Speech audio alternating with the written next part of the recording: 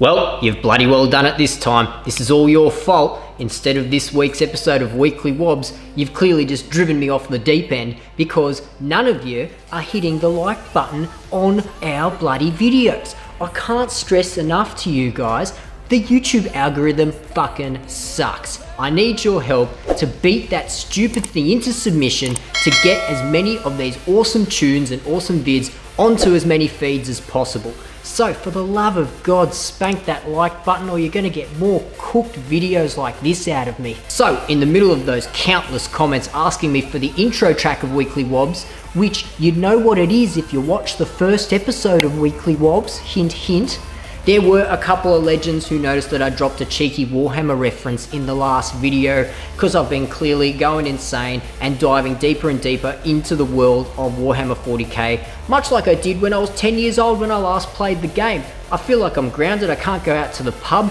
and I'm stuck here inside painting miniatures. So for the two people who understand these references in the comments, I hope you enjoy the video. And for everyone else, I hope you enjoy these pink sunnies because that might be all you understand for the next few minutes. Come and hear the song of Slendy.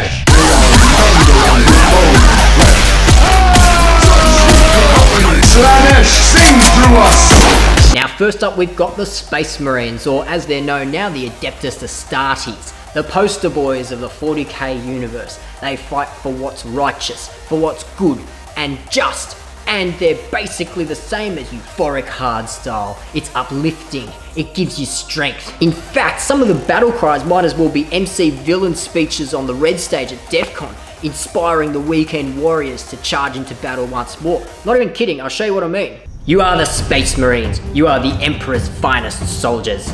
Each of you knows your duties and your places in battle.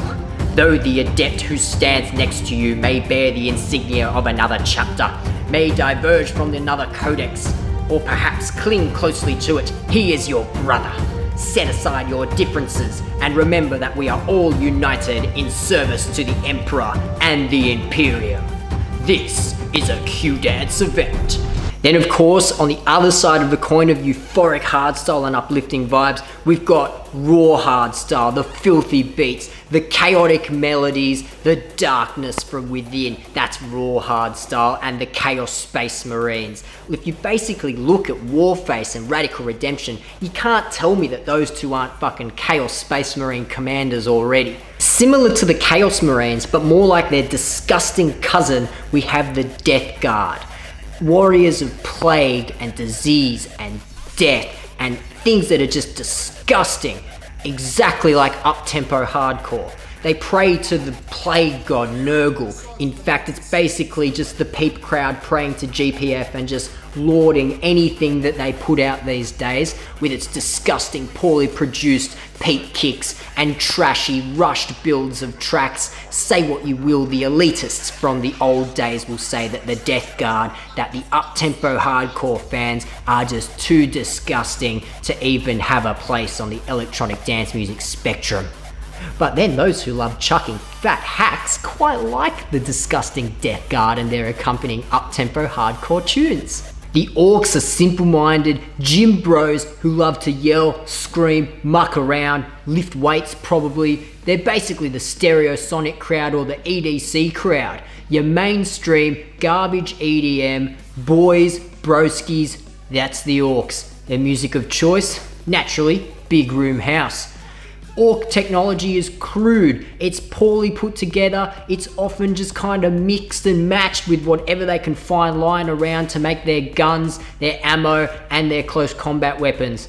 It's much like a Big Room House track that just kind of looks around the garden shed, finds whatever it can, and then chucks it together, puts one synth in there and calls it a track. That's basically the orcs. I've got no doubt that they'd be pumping Dimitri Vegas and Like Mike on the way into battle, blasting out all their tanks. But whilst we're on the styles of EDM that to some are a little bit basic, we've got to look at the faction in 40k that is the most basic. Quite literally just the fucking army if they were fighting in outer space. That's the Imperial Guard, or as the Zoomers will call them, the Astra Militarum. So if we're dealing with the easiest to understand and comprehend 40K race, what's the genre of electronic dance music that is so simple that a 12-year-old will have the same reaction to someone in their mid-20s in a crappy club dancing to that same song? You know what it is, it's deep house. A 12-year-old will love it, your grandmother will love it. There's really nothing special about it. It's basically Dua Lipa's amazing voice with a donk behind it. It's like the Imperial Guard. It's nothing special, but it gets the job done. The Craft World Eldar were once a vast, powerful race that extended their reach across the galaxy, but were it not for a terrible event brought about by their own complacency in some respects, that they are now down to very few number and scattered to the far reaches of the galaxy, much like trance music across our globe.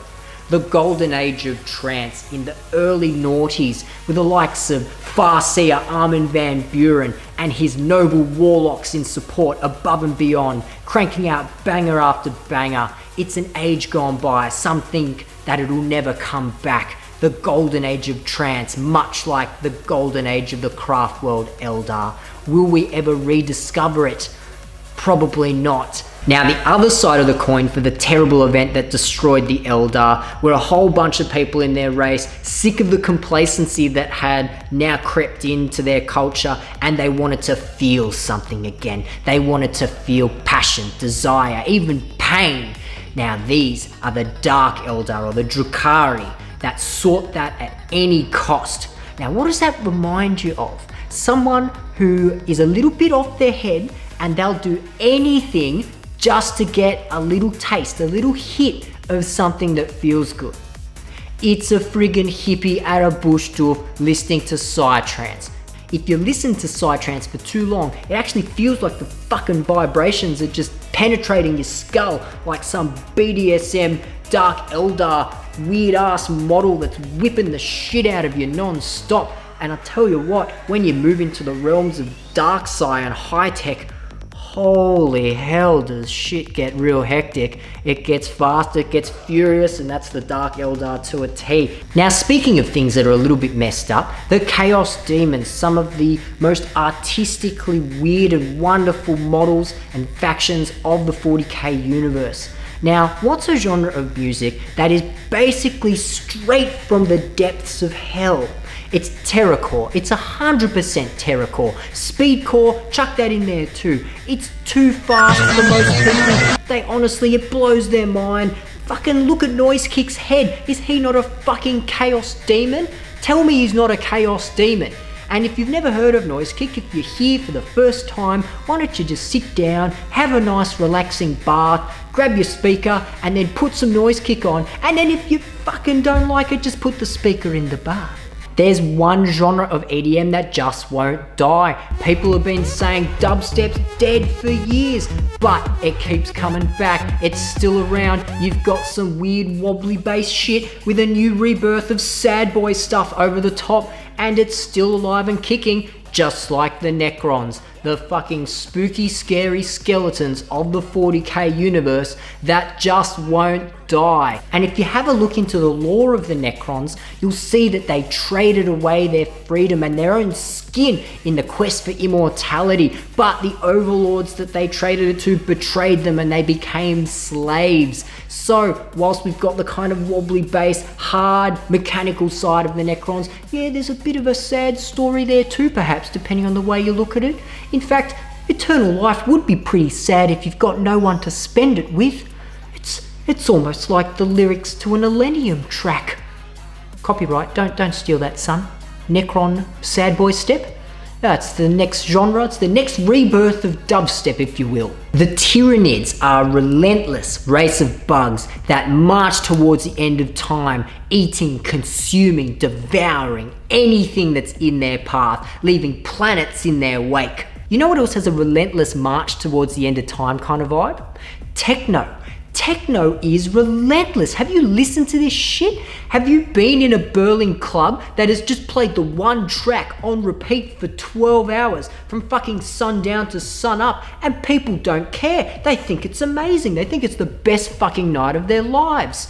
That's exactly the same as the Tyranids' philosophy on war. Send billions of the same thing out into the universe, and it doesn't matter, that will get the job done. It's the same beat over and over, just pounding into your skull. Nothing you can do about it. It's one Tyranid warrior after another, chasing you down, eating your brain. All of a sudden, you're listening to music that's just basically the click of a stove. You love it. It's called minimal techno. You're losing your mind, but you don't want to listen to anything else. Anything else is too many instruments, too many vocals, too many beats. You haven't heard a single vocal since 2006, but you don't care. You love it. Your entire brain, your entire synapse is just hive mind, Nina Kravitz, telling you that this is the techno beat. You love this shit. March to the end of time. Infect as many people as you can with your techno beats, or just fucking eat them. That works too. Then we have the Gene Stealers, a weird human Tyranid hybrid thing that worships the Tyranids as gods, and they mix and match shit from all over the place, experiment, come up with weird stuff. What do you got? You've basically got crossbreed or industrial hardcore. The Gene Stealers make one of the hardest to produce, hardest to listen to genres out there in the EDM universe. But those who appreciate it have a higher sense, a higher taste, something that just doesn't come easily or naturally to people across the globe. They can listen to a series of construction sounds contained in an industrial hardcore song and go, that's actually not half bad. Meanwhile, they have this reverence of elitist music. Nothing else will be listened to if it has more than 10 plays on a SoundCloud thread. I don't want to hear that shit. I want to hear the most underground, dark, dirty bass lines you have out there. Anything else is not good enough for my Gene Stealer cult. The Imperial Knights are a really cool faction that not many people have heard of. They sure as hell weren't around when I was playing 15 odd years ago, but they actually do a pretty good job, and they are competitive on the battlefield. Tell you what, it kind of reminds me of drum and bass. It's been around, it's good stuff, it's great to listen to. No one's fucking heard of it. Who listens to drum and bass? This is the 3 guys who go to the bass club in your city. There's a headliner there maybe once every 8 years. Frenchcore is basically the Harlequins. They're an offshoot of the Eldar Craft World race, and they're just a little bit more colorful and theatrical and fast, but also kind of light and fluffy compared to their dark Eldar counterparts. And that is 100% Frenchcore. It's basically describing every single Sepher track that has ever been made. Think about it, he's up on stage, he's playing the piano, it's a fucking performance. It's not just a DJ set anymore. Little talented son. Oh, I'm so proud. Happy Hardcore just wants everyone to get along. They want to unite everyone under the banner of Plur. Peace, love, unity, respect. Translation, the greater good. They're the Tau. They're basically the rave mums of the scene. They'll adopt anyone and everyone into their faction, look after them, feed them, clothe them, show them around, show them how everything works at a rave. Much like the Tau adopt the Kroot, adopt the Vespers, they'll bring on anyone, doesn't matter how fucked up and weird you look, you're all part of the crew.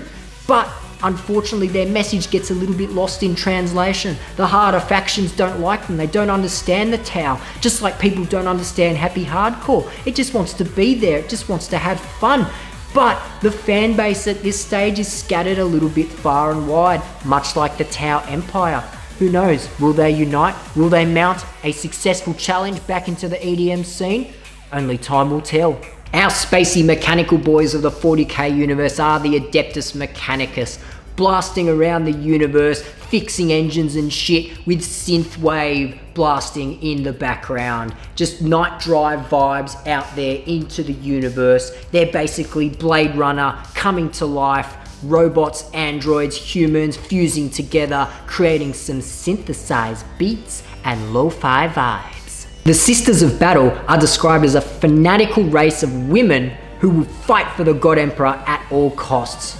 These are basically the 3 girls at any event in fat pants who worship hard trance. They've been there since the dawn of time, shuffling till their shoes are scuffed, and they love it. They are so devout to the hard trance genre, they will espouse it with absolute fervor, much like the Sisters of Battle will.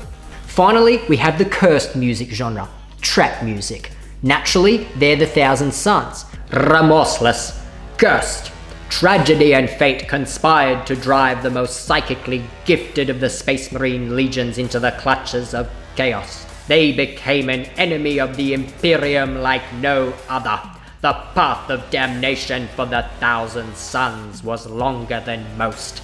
Much like listening to a trap music set that feels like it will never fucking end. I hope you enjoyed that trip down Insanity Lane with me, everyone. Make sure you like this video, subscribe, share it around, leave a dank comment. I love reading them all, especially the ones that say that you haven't watched other episodes on the channel, but that's okay. Remember, Weekly Wobz is linked in the description below. And if you enjoyed this, make sure you share it with one of your mates who loves electronic dance music, or share it with one of your mates who loves Warhammer 40K. If you want to see more cooked videos on the channel, hit that subscribe button and let me know. I'll make them for you. They'll get more weird and wonderful, I promise. Who knows, might even end up having a look at some of my old miniatures. For those of you genuinely interested though in the Warhammer 40K universe, I highly recommend Midwinter Minis. They've reintroduced me into how to play the actual game, and they've got a couple of really good tutorials on the channel. Also the likes of Squidmar Miniatures. He's a fantastic bloke who just tells you how to paint like a fucking legend. Well done, mate. And Friendlyjordies, I know that you've got some weird Warhammer 40K following, and you do like political satire or every now and then on the side. Check him out. I'll see you next time, everyone. Stay skits, stay safe, muzz it up, Slendy out.